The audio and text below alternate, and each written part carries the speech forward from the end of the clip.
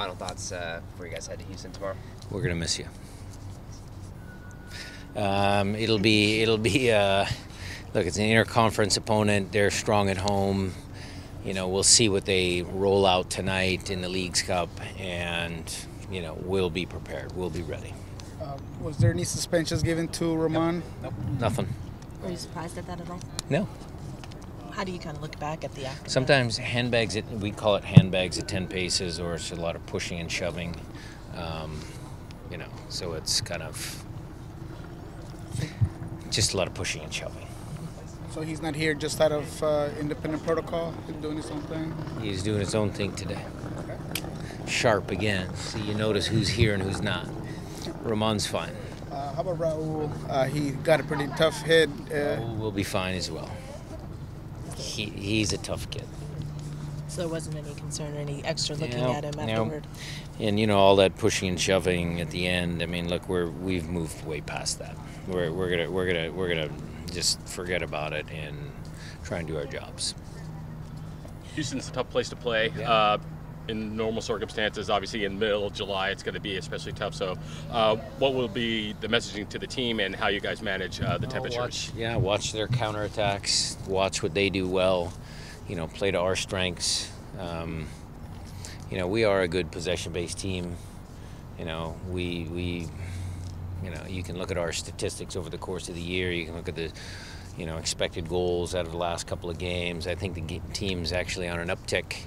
You know, maybe it's one good result, one bad result, but, you know, stats are sometimes useful. They tell a story. So we're confident heading in there, but you're absolutely right. It will be a tough match.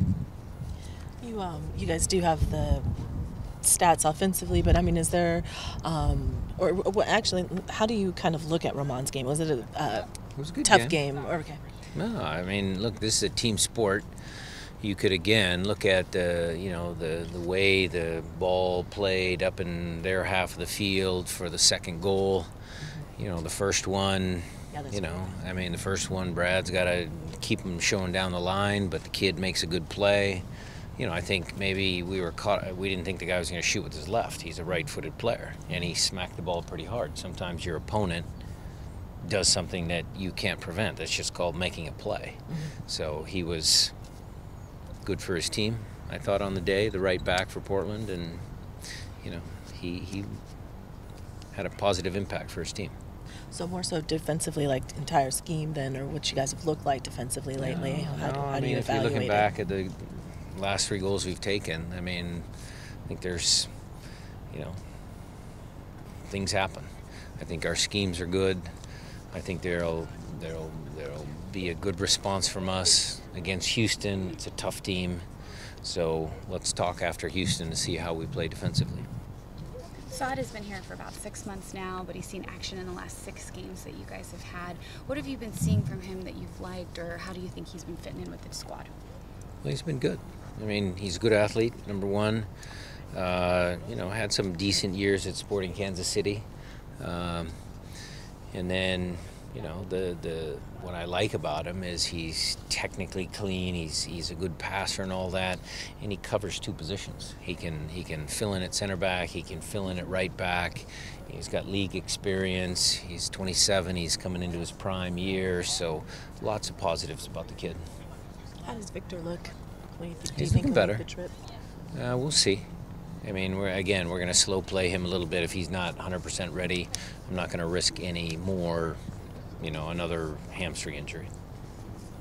Your subs in the last game, all defensive. Are you happy with what you have as far as options offensively off the bench, especially, you know, as you were down at the time?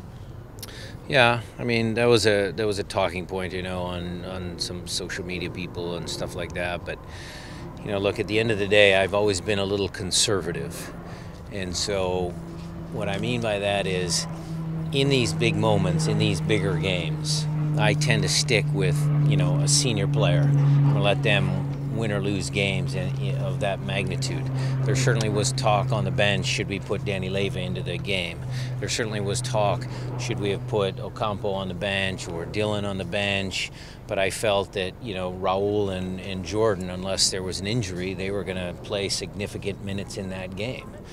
Jovan was the one attacking sub that I pulled from the bench to try and, he's a little different player than Harry.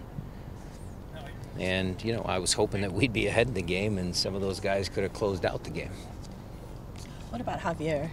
How has he been looking, or what was the decision behind not putting him in maybe at the half? Well, because Roman and Kim are good players, and you usually don't want to sub out a center back if you don't have to, So I thought Kim and Roman were okay.